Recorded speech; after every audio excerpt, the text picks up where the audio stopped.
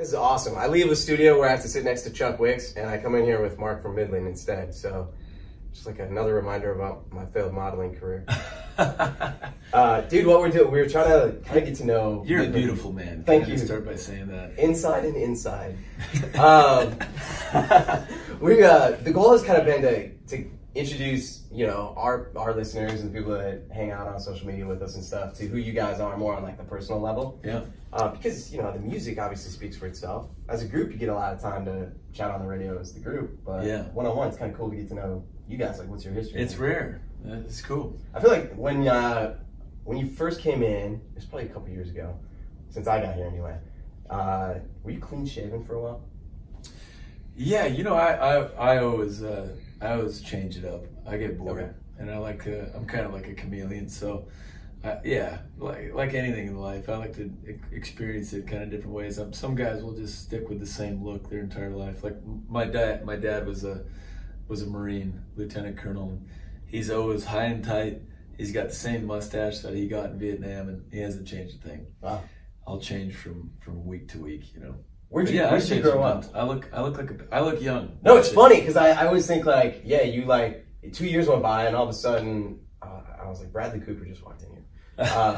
No, it's just interesting because you looked super young, like yeah, 16. You know, what happens is you just get on the road and with our schedules, the last thing you're thinking about is kind of is personal appearance. Or last thing you want to do is take the time or the effort to shave. So usually this is just guided by my level of energy, and usually guided by laziness. I can't take it like it's not a fashion statement. Does it bug you every once in a while or no? I just don't like you know, I like doing the extremities. I like just to let it grow and grow the whole beard, and then I like just to go straight, you know, Sam Elliott mustache. And every once in a while when I'm feeling really haggard and tired from the road, I like to shave it and see if I still look somewhat young. Yeah. You know, if I feel a little bit young.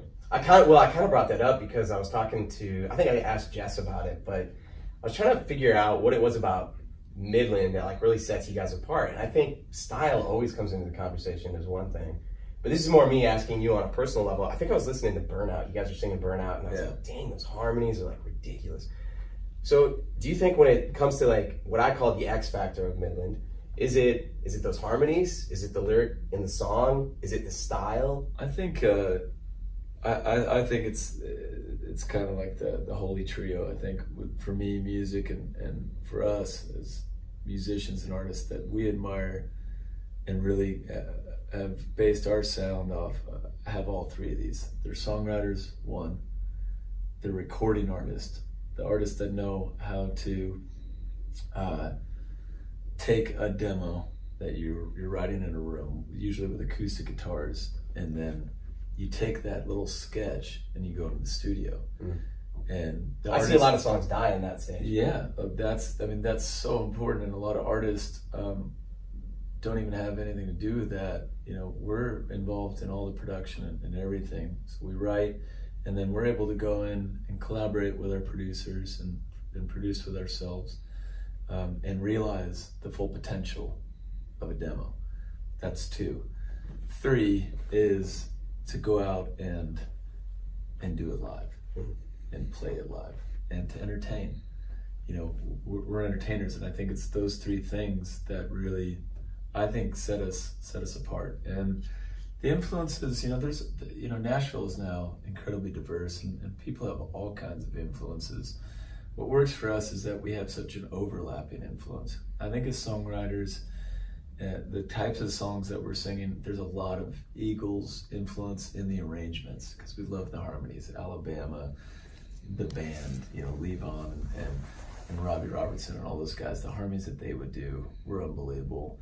And then, you know, that songwriting sensibility, you know, you've got that Dean Dillon, that early George Strait, the Gary Stewart, that George Jones, Conway Twitty. We were able to really imbue these songs with a lot of heartbreak and soul, and sing about things that are real. And then also the next page, jump into a song like Mr. Lonely that's irreverent and that's just fun. You know, the song is meant to kind of pick you up and whisk you away to the dance floor and just have fun. You know, and that's all part of I guess, what our influences are, and it's part of what our live show is. What's your early influences? What's your family actually? Growing up, what was your house? Yeah, what people were in it? I'm the youngest of 6 kids, Catholic. I took that as a dad. I don't know. Like, I have 2 kids, and I'm like, how do people do this in 6? My mother is an absolute saint. I have a twin brother. We were a 40-year-old mistake, or blessing. Yeah. Surprise. We grew up on a cattle ranch in a beautiful place called Rain Valley, Arizona. It's about an hour and a half south of Tucson. And I grew up on my grandfather's ranch, the ranch that my mother was raised on, Rain Valley Ranch. And we were pretty wild and free. We didn't lock our doors. We grew up working. It was when I was a kid, it was an 18,000 acre operation. A couple thousand head. So we were up early. We had to do chores. We always had to work, and that was the nature. That was the serenity. And when we were out there working, my mom would be often alone. My sisters were older, so before we started school, my mom needed help feeding the cattle. So she taught us at age 5 how to drive a stick shift and how to drive the truck while she was throwing bales of hay, yeah, or breeder cube, food for the cattle out. And there was always country radio was on. My mom is the one that really turned me on to country music, and she was always singing when we were out riding after school. We'd get dropped off at the bus. My mom would be waiting with 2 horses for me and my brother. During breeding season or calving season, we'd be out riding, and my mom would sing. And ironically, or I guess serendipitously, my dad, when they moved back out to the ranch in '77, my dad was a Marine fighter pilot. Mm-hmm. My sisters were all born in Southern California. My dad made a promise to my mom after 20 years of touring and being in the military, they'd move home and take over the family ranch. That's what they did. My dad's Was they based in San Diego? They were in Orange County, in El Toro, yeah, wow, which is basically San Juan Capistrano, Laguna Beach, that area. In between LA and San Diego. That's right. And my dad is a city kid. My dad was born in Poland, immigrated in 1950, and grew up in Compton in Los Angeles. So my dad grew up on bebop, on R&B, on the blues, rock and roll. But they bought a live country music honky-tonk little bar about 12 miles from the ranch in a little town called Sonoyta. And this was the only show in town. In the 80s, it was rock and roll, honky-tonk, country music, country and western on Friday, Saturday, and Sunday. And it was a little bit of a blend of all of it. So you had the band playing Don Williams, Waylon Jennings, George Jones, doing Conway, Johnny Cash stuff, and then playing Dire Straits, playing the Rolling Stones, playing the Beatles, playing Bruce Springsteen, Tom Petty songs. Throwing Ray Charles, that was my first ever album. I got Modern Sounds of Country Music. And for me, it's always been a blend of the soul and R&B and blues and country and rock and roll. To me, the line, the common thread through all those, the artists that I love in country music, rock and roll, R&B, they all are soul singers, and I think they approach it as soul writers and artists. And there's this sincerity and this authenticity to what they're singing about. Yeah. That's always just captured my interest. I'm not interested in pop. I'm not interested in something that doesn't really come from an authentic experience. You know what I mean? And you can say, oh, well, what about Mr. Lonely? Well, Mr. Lonely comes from an authentic experience of growing up in a dance hall, and hearing, those Fast as You, or, George Strait, the Fireman, yeah, or Brooks and Dunn, Boots, Coot and Boogie, those songs that are just about having fun and are a little bit bravado, but they serve a purpose of getting people out just to go and dance. And then you slow them up with, He Stopped Loving Her Today or something, and you stop everybody in their tracks, or, something like Poncho. Did you know if your family get to come? Because the other night you guys did a show at the Run. And to me, that to me, if I had the talent that y'all have, is the epitome of what I would want to do. I would want to be on that stage. Was anybody else from your family there? Yeah, my mom and dad were there. My twin brother was there, and my partner, my girlfriend Tyler, was there along with her mom, and her mom has a twin sister too, so there's kind of that twin connection. growing up, my mom grew up actually listening to the Grand Ole Opry when it was at the Ryman. Yeah. But my parents are a bit older, like I said. My mom wept when she heard in '53 when Hank died. She was listening. She heard it from the show. They pulled into the ranch where I also grew up in '53, and they announced that Hank Williams had died. And my mom and my aunts, her little sisters, all wept. Mm-hmm. You know, it was a big deal. So there is this reverence for music, really, in my family. And my family has supported me in all of my crazy endeavors. You know, I've never really chased your typical career or life path. I've always kind of been about the experience. They didn't ever expect you to be in IT? No, definitely. They always knew that I was never going to be working in an office or doing that. I've always just, I've chased creativity and I've chased adventure. Yeah. And to have them there at the Ryman, to me, playing the Ryman was the most important show of my career, and the hardest show of my career, because you feel the weight of all the legends and all the spirits that are, the first time when I was 15, 16 years ago, I came to Nashville and saw the Ryman. The first time I wept openly. I came in there.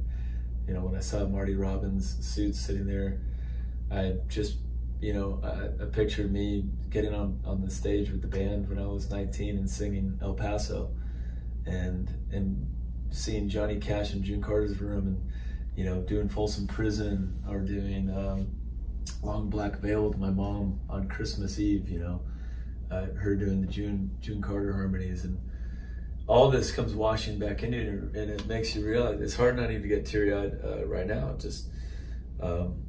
It makes you realize how important music is, and it's completely shaped my life, and it for better or for worse. It's big. It can be tough too. The road is tough, and a lot of my heroes weren't the best role models. So it is a precarious career path and a way to make a living. But when you step on the stage at the Ryman, I wouldn't trade anything. I wouldn't trade any of the hardships. I wouldn't trade any of it. I would do it for free. Yeah. And that, I think it cost you $400. I think it did. I think I lost $400 cash, but I'll never forget having the opportunity. You left cash in the dressing room. Right.